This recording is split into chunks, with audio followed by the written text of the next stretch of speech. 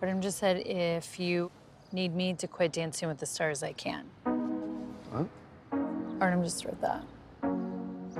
What'd you do? I don't know. Did I have some meltdown after we drank last night and someone got photos of it and posted it and I looked crazy? I think he actually might be responding to this phone call I had with him. What phone call? Listen, I told you to talk to Artem about your postpartum depression. You didn't want to.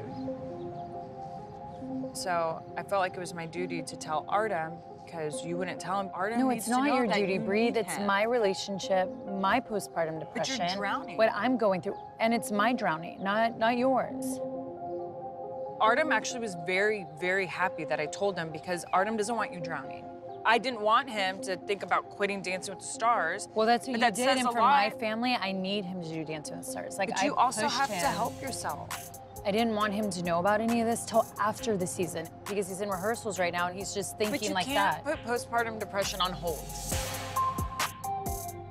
It's my relationship. It's my fiance. You're calling me all the time, complaining and saying all these things. So what am I supposed to just every day take that phone call and listen to it, and not do anything about it? You're such a because I'm venting to you as a sister.